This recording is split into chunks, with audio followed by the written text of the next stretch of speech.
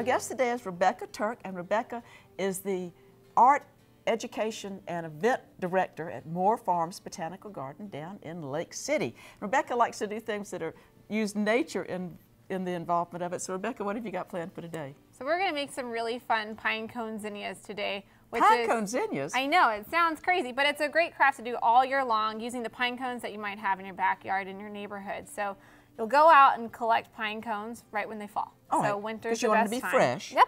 And I like to use these small pine cone sizes because they're easier to cut with hand pruners. Yes. The larger you get, the harder it is to cut. So Rebecca, you said that you actually can cut them and then kind of decide which parts you're going to use. So let's cut one and then talk about how we can use both sides of it. Sure. To get different effects. So I like to take my pruners and I put it right in the middle. Get it nice and tight. You're going to break your fingers out of the way. You're going to break some of the little pieces, and that's fine. And then you're just going to cut it right in half. You'll make a little bit of a mess, but that's no problem. And then you have a few different kinds of options of flowers. Okay. So this one, you look like you've already got the center of the zinnia there, and that's kind of an open form zinnia, isn't it? Right, it's the open one that a lot of people see in like wildflower mixes, and it's a beautiful one to use, but my favorite's actually the back side of this. Oh, really?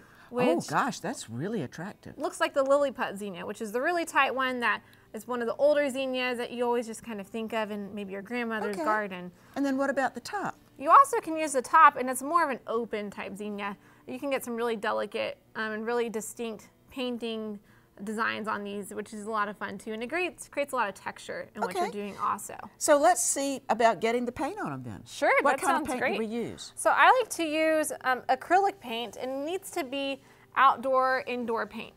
Even if you know you're going to put it indoors, use outdoor paint too, because you never know if you might want to take it outside. You might have a party or a picnic or something and decide to take it with you. Exactly. And it might rain. Exactly. And if it's indoor paint only, and if the rain hits it or moisture hits it, it's just going to wash right off. So you've got a lot of beautiful colors out here. And so what do you use to put the paint on? Sure. So I like to use a larger paintbrush first and then some small ones to do the detail work. Okay. And it's just the best way to go about it. And well, I like this one, so I'm going to start with that one. And I'm a fan of the lily pads, so I'll do this one. But you pick the color that you want. Okay. And then you dab away and you cover that full surface to begin with. And you just continue dabbing until you get all the bulk areas covered. You can always come back in with a smaller paintbrush. And I'm using the green because when I was a little girl, my mother would plant the envy zinnias. Do you remember those? Yes, a lot of people don't realize that there are green zinnias, but they're some of the prettiest ones. So that kind of takes me back to my childhood. They also just created this really fun zinnia series that's more antiqued looking, so you can make some that look a little bit older too, which can be a lot of fun also. Well, and I've been reading, Rebecca, too, that the zinnias that have the open form are really fabulous for pollinators. So so there are lots of reasons to put them in your garden. Right, and zinnia flower seeds are just one of the greatest things to just throw in your landscape and let them germinate and be happy all summer long. Now I want to get a little color in the inside of mine. May I use one of those little brushes? Of course. Great. So this is the best way to make them look realistic. So you can come in and take another color and add a design in, blend colors together. I love blending colors. I think it can make them look even more realistic. But a lot of zinnias actually have multiple colors to them, not just one color. So if you're going for that realistic look. I don't think I'm being realistic, but I sure am having a good time. And you know what? You don't have to be realistic at all. You can have as much fun as you want. Okay. Now, sometimes you might not have the color that you want, so you can actually make a color lighter or blend colors together. So if you want to make light pink, for example, you could put some white paint down and put a tiny bit of red. Okay. And then just mix it together. Now you want to start with your white first. Okay. Because the red is darker and it makes it lighter faster. If you put the red down first and then add white, oh Lord, you're going to use up so much paint. A lot of red paint. Okay, well that's a great tip. Thank you. No problem. And then you can use that, and I'm going to make a center in mine to look like a real zinnia. Great. Rebecca, I guess now we're at the point we might want to start attaching them to our wreath. Yes, you're exactly right, and that is a really fun part. And what I like to do is I actually will take some hot glue, and I like to use a high quality hot glue. So at the store you'll find a wide variety of quality. Higher quality, the better it stays holds up. and it holds up. Right, okay. And so the best thing to do with that, and I pre-painted a few of them so that they would be dry for us to attach, is to put some hot glue on the back. And remind people that that will burn your fingers, so be careful. It will. Even if you buy what they consider like a fast drying or a cool glue, it still will burn your finger. So I like to put a bunch on the back and then a little bit on where I'm attaching.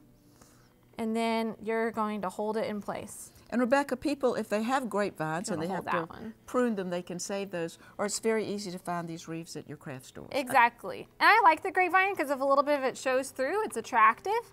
But then also it is very cost effective, and you can use a styrofoam one, but I have realized myself that it doesn't hold up very well. Well, this is a lot of work, even though it's fun, and I want it to last a long time. Yes, and it's great to hang on your front door, or you can hang it inside. I have a basket of these in my daughter's room, and it's just a great thing to have in the house all year long. And you can paint them to match seasons too. So if you want one that's more around Christmas, you can paint it to match. That'd be fun. Christmas like colors. Maybe like poinsettias instead of zinnias. Well, Rebecca, it looks like it's going to take us a while to do that, so we're going to come back in a little bit. And while we're doing that, I think I may see if I can make a hat. Yeah, it sounds like a great idea. It'll be a lot of fun.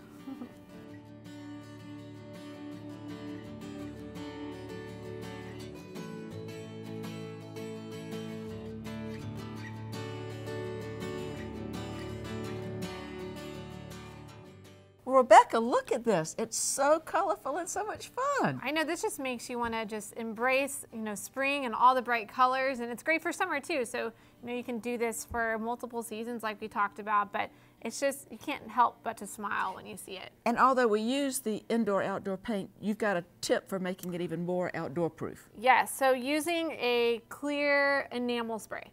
It's a great way to just do a final seal over it. If you ever add any pine cones to it later, seal it again. All right. I like to use the matte because I like them to look more realistic still, but if you like a shiny appearance or a gloss, you could choose to use a gloss enamel spray and it gives it a nice shine too. And if people want to, some people like bows, and if they want to do that, then they could do one like this one where you just use a portion of the wreath to attach your cones to. Exactly, and you need a lot less pine cones too. So if you're in more of a rush or want it by a certain occasion, that's a great way to go about it also. And I also like to hand paint them all, but you can choose to spray paint the base of it also. But I prefer to hand paint them because I think you make them more realistic looking that way. I think so too. Well, I had fun because I got to make a hat. I like to make and your hats. hat is beautiful. I love it so much. Well, thank you for the idea. And you said sometimes people might want to just have a vase on their desk. How do you get them attached to these dowels? Yes, so you can buy these dowels at any craft store. I like to buy the round ones because it looks more like the stem. Yes. And you can also paint the stem brown or green, but you actually just hot glue one of your pine cone zinnias onto the top and just hold it still until it fully sets, and then you're good and set to go. And if you don't want to take the time to make a doweled one or a wreath, you can also just put them in a little pretty basket too. And they're just lovely. Well, Rebecca, Turk, if people want to know more about the fun things that are happening down your way at beautiful Moore Farms Botanical Garden, how do they get that information? So they can go to our website at www.moorefarmsbg.org. They can find out all about our programs, our classes, our events, or they can follow us on our Facebook page too. And we also have some promos sometimes for different programs that we have coming up on our Facebook page. Well, and I hope that also when people tune into Making It Grow, we'll have representatives from your organization here, because it sure is a red letter day when y'all come to see us. Well, we always love coming to visit and be on this show, and thank you so much for having me show pine cone zinnias today. Thank you very much.